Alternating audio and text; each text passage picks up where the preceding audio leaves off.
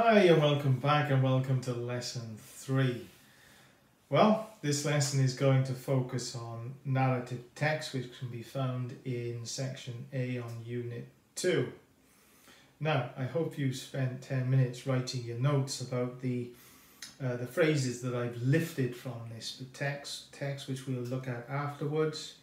And all we're interested in really is not whether the ideas are right or wrong, is that you are just exploring the words and what they mean. Now, to me, words can have a surface level meaning, or they can have possible underlying meanings, which gives us an impression of, in this particular case, of a character. Okay, let's have a look at the character's name. The character's name is Daddy Gobsec. Now, let's have a look at the word daddy. What does that mean? Well, it's a term used by young children, but it's also a term used, I guess, for that I've heard it used by adults too as well, daddy. But it's always used in a kind of loving way, so it suggests, does it not, somebody who's loving, who's generous, who's protective, who is caring. Now that brings us on to Gobsec. Gobsec. Well, it doesn't sound like a British name. It sounds like a foreign name. It sounds almost like as if it's split into two words. Gobsec. Gobsec. How does it sound to you? Does it sound like a lovely sound? Does it sound like a positive sound, a negative sound? Well, to me, when I think of that first syllable, the sound gob, it reminds me of spit and something that is disgusting, despicable, bad habit. Sec almost is like sick, waste. Something that isn't pleasant. So putting them together, I would be baffled anyway by the words put together, Daddy Gobsec, but all will be revealed later. Now, interesting phrase is he turned himself into gold. Well, most students are going to stop there and say, well, he doesn't literally turn himself into gold, but I might say, on one level, you could say that, couldn't you? Because he is somebody who could paint themselves gold. I've seen it done, for fancy dress parties and I don't know, choreographed dance movements where dancers have even painted themselves gold. So you can literally turn yourself into gold, but does it mean that? It may have other meanings. Turn himself into gold in the sense of become extremely wealthy.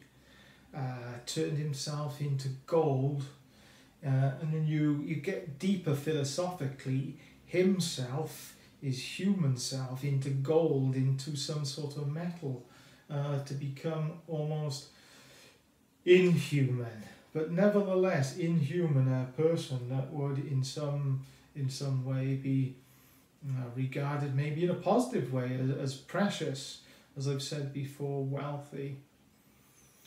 Right, let's have a look at the last one then, and it is motionless as a statue. Well, you've probably worked out it's using as, and it's a simile. Just as he turned himself into gold could be a metaphor. All right, the important point, the message I'm getting across is not necessary always to say, look, it's a simile, it's a metaphor. It's about the exploration of these words. Now, motionless as a statue. Well, literally again, it could be that capability of being perfectly still. But then you might want to think about the statue. I mean, I guess it depends on what type of statue it is. I mean, it could mean that the person being described is beautiful. It could mean the opposite, depending on the statue. It could mean, similarly as gold, I guess, is the human changing into some inanimate object, and inanimate means inhuman, and therefore unemotional, without emotion, without those other important emotions such as love, care, and respect. Okay, now I think it's time then we have a look at the real text. Now I will tell you, of course, taking these words out of context does skew meanings. So let's have a look.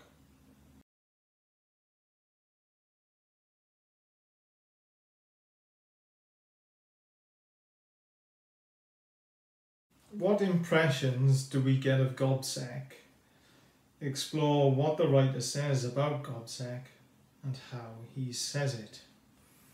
Now, just before answering that, I'll read that extract, and then we shall have a discussion of some of the ideas and some of the words in the extract. One evening, I went in to see this man who had turned himself to gold, the usurer, whom his victims, his clients as he styled them, were wont to call Daddy GCSE, perhaps ironically, perhaps by way of antiphrasis. He was sitting in his armchair, motionless as a statue, staring fixedly at the mantel shelf, where he seemed to read the figures of his statements. A lamp with a pedestal that had once been green was burning in the room, but so far from taking colour from its smoky light, his face seemed to stand out positively paler against the background. He pointed to a chair set for me, but not a word did he say.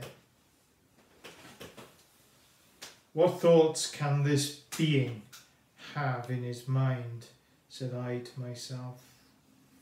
Does he know that a God exists? Does he know there are such things as feeling, women, happiness? I pitied him, as I might have pitied a diseased creature. But at the same time, I knew quite well that while he had millions of francs at his command, he possessed the world no less in idea. That world which he had explored, ransacked, weighed, appraised, and exploited. Okay, I hope you've had a good look at it and enjoyed it as well, and got the impression that I did. And of course it is a negative impression, because we're even told at the top is that these moneylenders were, or this particular moneylender is unpopular. So let's have a discussion. Well, we could discuss perspective, and it's written from the first person, right? And it's using the word I. Now, clearly the person writing it is a client of this loan shark, this money lender. We get the impression, of course, is through the writer's creation of this first person character, is that this man is clearly insensitive and despicable. He tells us the meaning of daddy, because it's not daddy in a positive sense.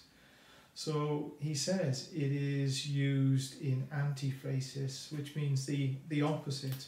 So we know that he is uncaring, unloving, insensitive.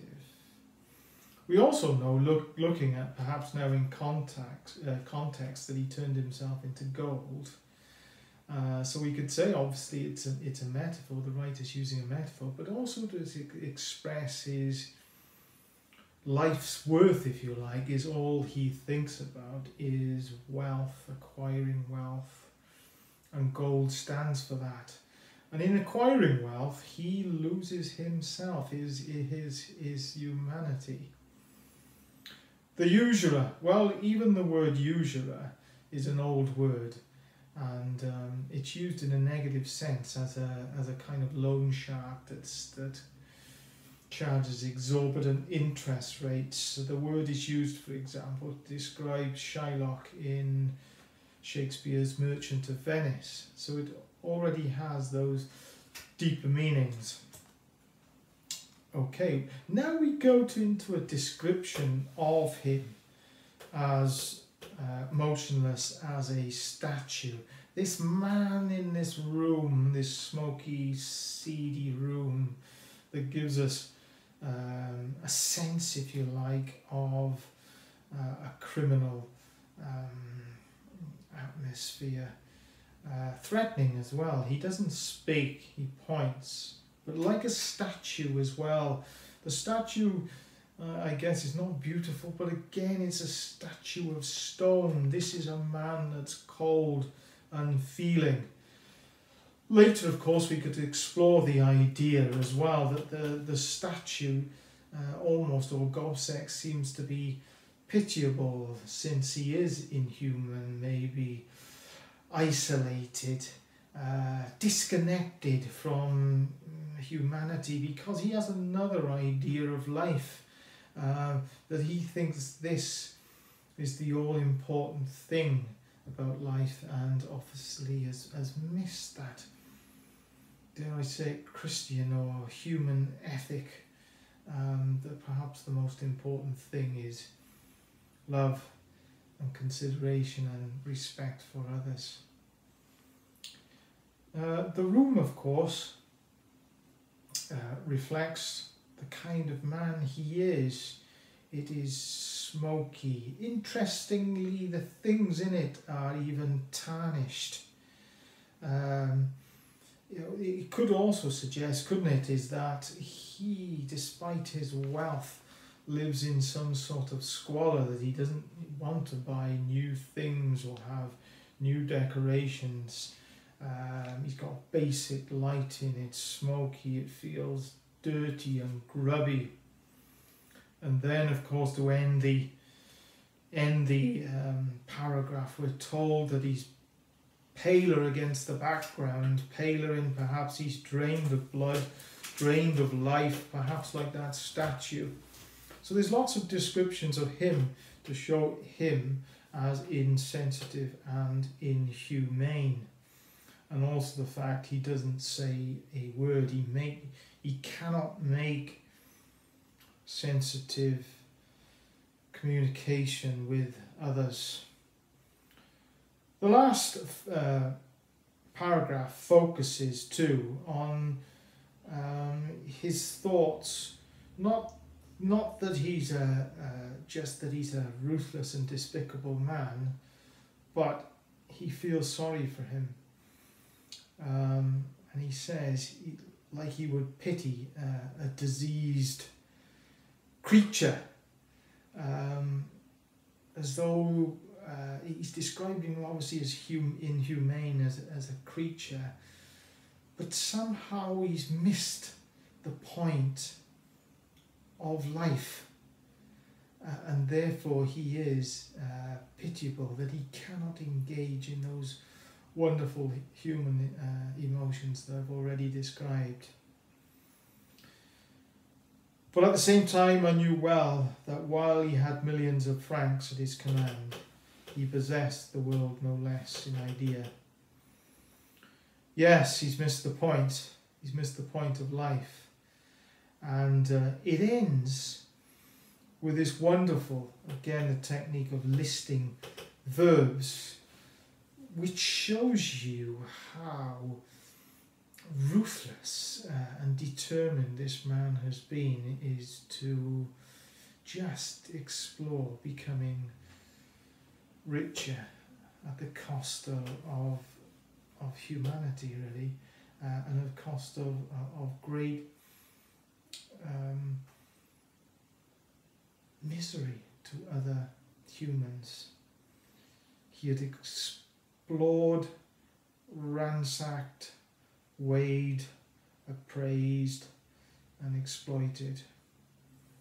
Well, we could go through those words about exploring what? Exploring deals, weighing them up, and it's purely been for profit.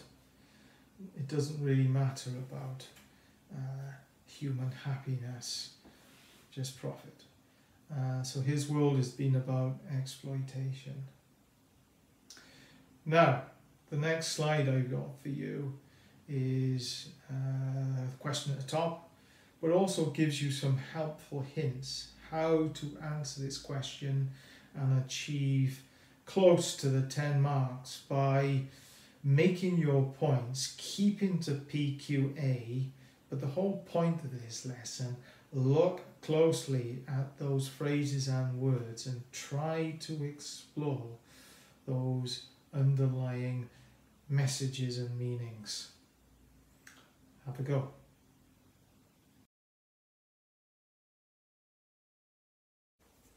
Just finally to say, my next lesson is going to be on descriptive writing and sentence building, which is going to be important for Unit 2, Section B. Okay, tune in for that. Also, I would love to hear some feedback from you, either a thumbs up or a comment to tell me how I could improve the lessons. But I really do hope they are beneficial. See you soon.